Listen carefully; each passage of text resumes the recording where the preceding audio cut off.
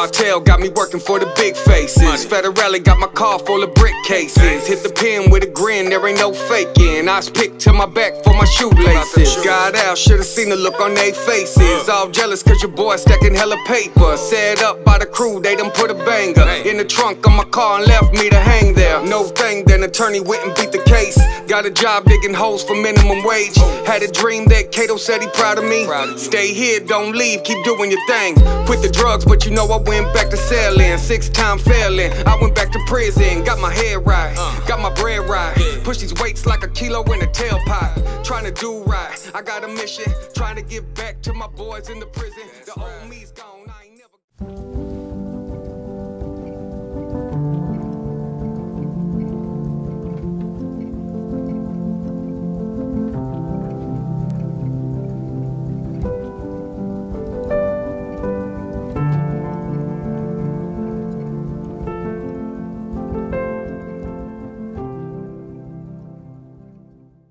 I was looking at his resume, and I was like really taken back with everything you've done and seen, brother. I mean, you've been around the block.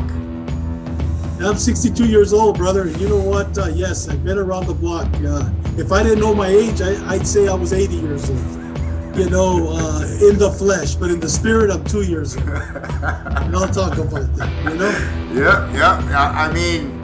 I mean, you've been to Mexico, man. You've been around cartels. You've been around gangs. You've been around the enemy territory. Yes, I have. Yes, I have. And by God's grace, I'm still here. Yes. God is good. God is good. So, were you a believer when you first started your career? I mean, first of all, I want to know, how does a kid from the barrio end up deep in law enforcement like you did? Well, you know what, Julio, I grew up right next to a barrio, probably one of the worst barrios at that time in San Diego, by the name of Otay. I lived right next door to it. All my best friends, I used to go to their house. Just all I would do is cross the street, and I was there in Otay, you know. But I grew up in Chula Vista, right next door to it. I went to high school, junior high, with all the vatos in the barrio. And I was always that kid growing up. You know, well, first of all, let me tell you, I grew up in an apostolic home. My father was the minister. My grandfather was a minister. My grandfather built the biggest apostolic or non-Catholic church in all of Mexico, in Tijuana. It was a huge church. And as a matter of fact, it was right next to a gym, a very famous gym called El Silvestre. And when I was a kid, I mean, I've always lifted weights. I've always been into, you know, boxing and wrestling, whatever, football. And when my dad would go to preach at my grandfather's church, I used to go to Club Silvestre and lift weights. And I'm talking about 5 years old, 6, 7 years old. But with that said, ever since I was a little boy, I wanted to be a cop. I was that guy that was always defending. Back then, they didn't have special ed programs. Yeah. So there was a lot of kids that didn't know how to read. They were dyslexic. And I'm talking in the 60s. So they didn't know what dyslexia was. And if they did, in the barrios, in the low-income neighborhoods where I grew up, we didn't have the teachers that would talk about dyslexia. Yeah. Maybe in La Jolla and other rich areas.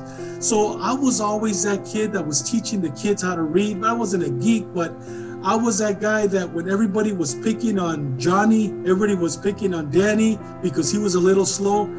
Danny and Johnny were part of my group. Yeah. You know what I mean? But yet at the same time, all the jocks and everybody else wanted to be part of my group. I was always a leader growing up. And so that's how I grew up. And I grew up in a Christian home where my dad, I would see him pray, I would see him cry to the Lord. And then he became a pastor when I was 12 years old. And it was during that time that then I started, you know, being junior high school, hanging around with the guys. My primos got involved in gangs and drugs.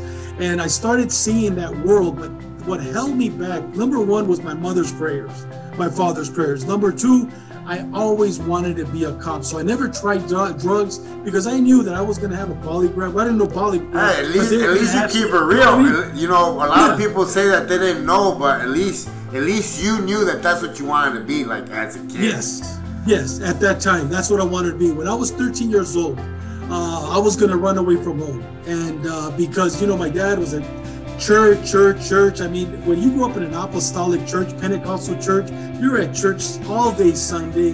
You're at church Monday. You're at church Tuesday. You're at church Thursday. You're at church Saturday. You never have a day off, maybe just a Friday. You know what I mean? And I just got fed up. Plus, I didn't have an experience with God. I grew up in it, but I didn't have an experience. When I was 13 years old, I was planning to run away from home, and that was going to be my last service there at the house. My abuelita was living in Long Beach. I was going to get a bus and go to Long Beach. But I don't mean it also, but I was still going to do it at 13 years old, right? And I'm at church, and there's my dad's preaching, and there's this man that all of a sudden jumps up, and he sees a vision.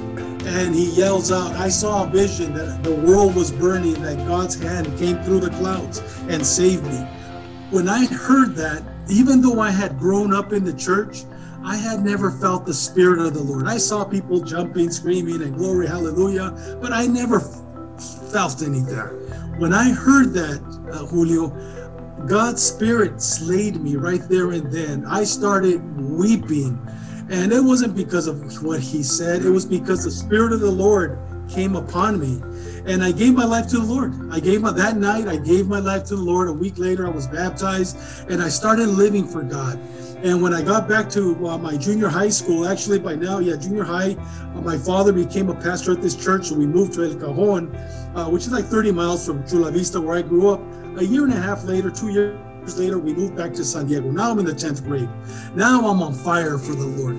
I come back and I am preaching. I'm walking around con una Biblia así de grande, you know what I mean? And I'm at school and everybody's going, isn't that David? Because I mean, I used to always fight in school, so everybody knew that. I mean, I could defend myself, and I was never a bully, but I defended. Yeah. I fought against bullies. So they would go, wasn't that David, the guy that used to beat up the bullies? Isn't that David? And all of a sudden now I'm preaching the word of God in in high school. I started off maybe with 3 Christians that were apostolic, that were from a local church called Otay. And by the time I left high school, there was probably about 30 of us. I would have Bible studies. I knew back then, Julio, all my friends were marihuanos. So I knew that they had the munchies, right? So my mom, I used to tell her, Ma, hágame su upside down cake. Porque estos marihuanos, I wouldn't even tell her they were marihuanos because she probably said, que no vengan, you know what I mean? So my mom would make me these upside down cakes on Wednesday nights, and I would invite one of my good friends to come and give Bible studies. Dude, all these guys, they were there for the upside down cake, and I'm getting grateful. But they would get Jesus at the end. Exactly. And you know what? Out of that Bible study at our house, probably about 30 got baptized, gave their life to the Lord. And today, some of them are missionaries, some of them are cops, some of them are married, some of them are millionaires, some of them live in an apartment. It doesn't matter, but they're serving the Lord. Their brothers and sisters, their kids are serving the Lord. So out of high school, God used me in a mighty way.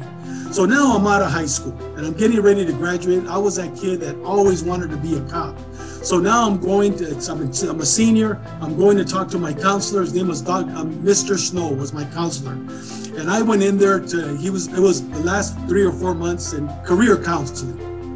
And I remember walking in and he goes, David, he had my file there in front of him, and he goes, so I see here that you want to be a police officer, because they gave us a wish list before. And I go, yes, sir.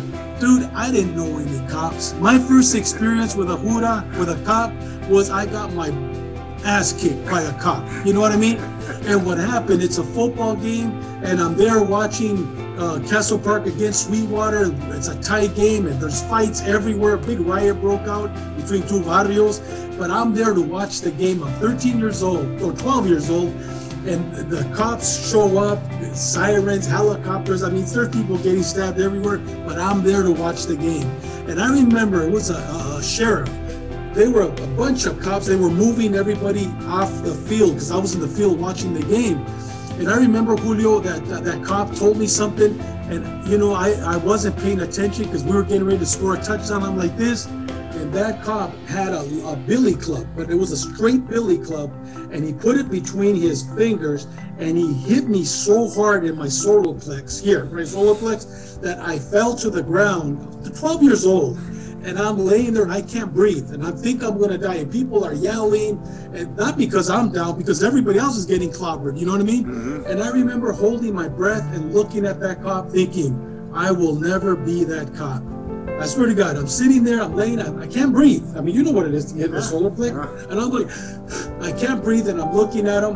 Well, that mark stayed on me for 6 months. I mean, that's how hard. I'm surprised he didn't break my ribs or my solar plex.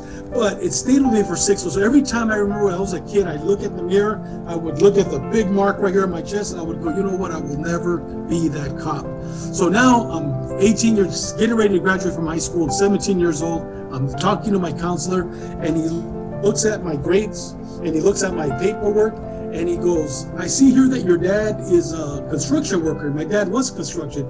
He goes, you know, you would be a great laborer. And I looked at him, I go, I want to be a police officer. He goes, well, no, I think you should be a laborer. And no disrespect to the laborers, you know what I mean? No disrespect to the construction workers, my respect for them. I didn't want to be a construction worker. I wanted to be a police officer, but I didn't know anybody. In the barrio, nobody was a cop, right? So I'm looking at him, and he goes, you need to be a laborer. You can't be a police officer. I'll tell you, Julio, I remember, you know, like you see those movies of, you know, that you walk out and your balloon is down and you're walking like, woo, like that. I swear, I go back right now in my mind where I'm walking home. I can still see myself. I'm not crying. 17 years old. I'm a Chicano, real proud, but I am broken. You know, I still had the Lord, and I was preaching to everybody, but my dream wasn't tangible anymore because this man broke it. You know what I mean? So I'm walking home, and I remember just thinking, I mean, I was out of breath. Just, what am I going to do now? You know? But God had a different plan. God had a different plan. So